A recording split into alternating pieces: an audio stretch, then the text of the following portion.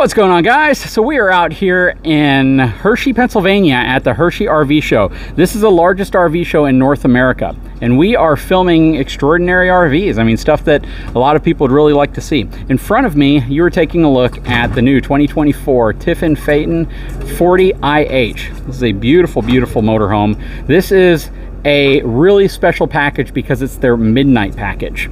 Blacked out wheels, blacked out a lot of other stuff, really cool dark graphics. Am I missing anything? Right? So very modern, sleek Tiffin RV. Absolutely. Not the Tiffin of the past, but very proactive, very modern. Well, not even the motorhome you typically see from any brand. I mean, this is just super cool the way they've done this. But we're going to take a closer look at this thing. Hang tight. I'll be right back.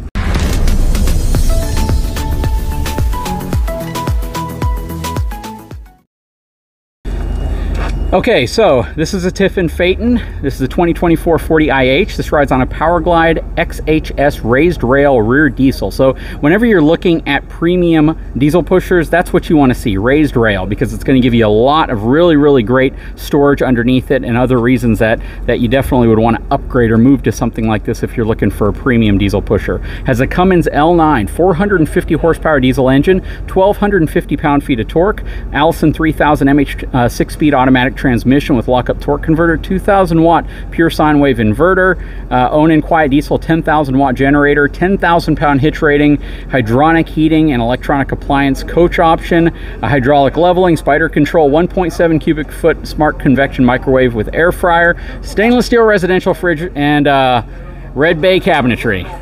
Red Bay cabinetry. Okay, so Red Bay, Alabama, that's where all of Tiffin cabinetry is produced, and it's probably the best cabinetry you can get in an RV, period.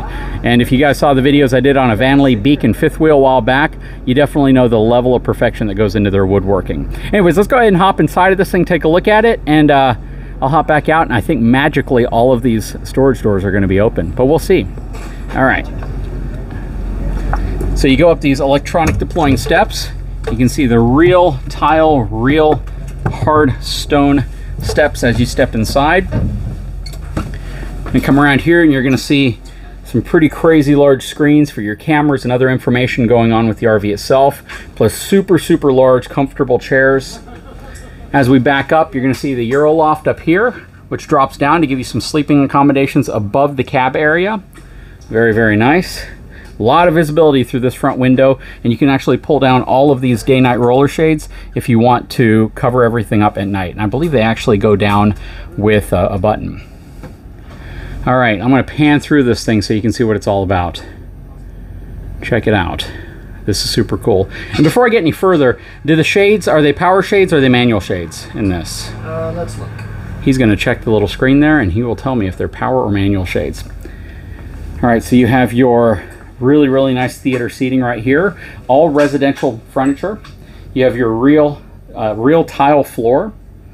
You have a bed system right here, so this turns into a beautiful bed area. Televator. Love the sconces and the lighting. Absolutely gorgeous. And then if you look back here, just look at the ceiling, how they've done this. Beautiful, beautiful ceiling. Really nice large cabinetry. You can definitely store a lot of stuff in here, and it sits kind of low, so you have really good access to it. You're going to have a drawer system that pulls out right here, or a countertop. So check this out. Then you have extra drawers inside of here as well for all your silverware and other things. Of course, soft closing drawers. Right here is your dishwasher. Manual shades. They're manual shades. Thank you so much. Day and night.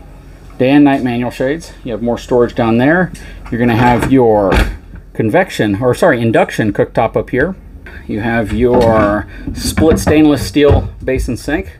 Very nice.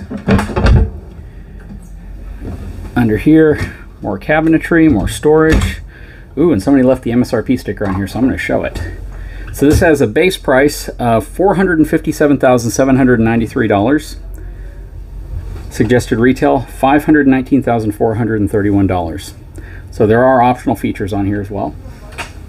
Is the dishwasher standard or is it optional? Do you know? Don't know. Don't know? Okay. They come with almost all Phaetons, Okay. but I would have to check. All right. Step this way. So it looks like we have a half bath, maybe. We do.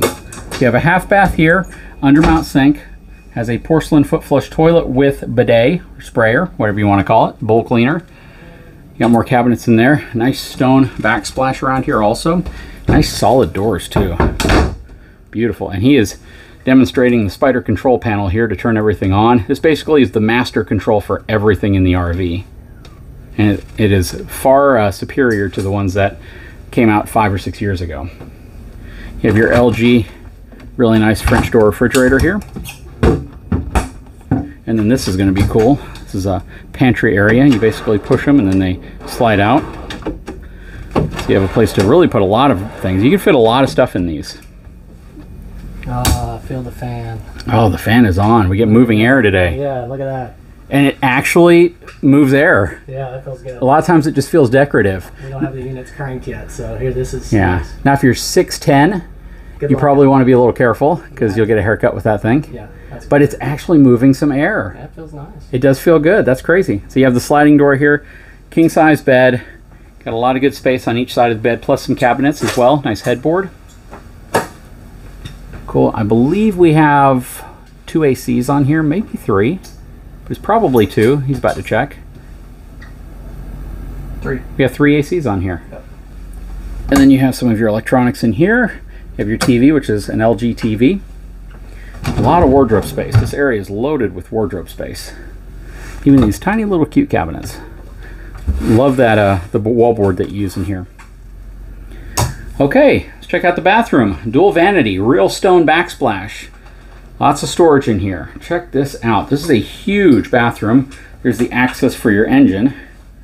And then you have your shower. Really, really good size shower. Probably be 6'3" in that range to comfortably fit in there. Has a shower miser as well, so you can basically circulate the hot water in its own system until it heats up, and then you turn it on so you don't waste a lot of water. You have a macerating toilet in here as well. And then access to maintain it. Very cool. And then you're going to have these enormous doors here, which I'm sure lock and slide over. All right, when everything's new, everything's a little bit stiff. You got your lock back here, your safe. Did you notice the lights came on? Yeah, beautiful LED lights. Very nice. Good size closet. And I mean, when you couple this with the space that you have out there, you got tons of wardrobe. Then you have your Splendid washer and dryer, stackable unit already in place. Very cool. What do you guys think of this thing? This thing is really nice, and that blackout or midnight package, along with the more modern interior tones, really makes this thing stand out. But I'd love to know what your thoughts are. Let's hop outside, quickly go around the outside, and we'll wrap the video up. Okay, so they just informed me that we're way too close to the unit on the other side, that we won't be able to go over there, but you'll be able to see most of it on this side. We have all the hatches open, magically. You have your hydraulics, you have some power, you have 2 slide-out trays. This is really the magic behind that raised rail. Everything sits below the top raised rail, and it gives you so much more storage. This is like the equivalent of a drop frame on a 5th wheel, basically, but it's kind of the reverse of that. The panels that are being used for other things are nice and finished off. Huge, huge tires.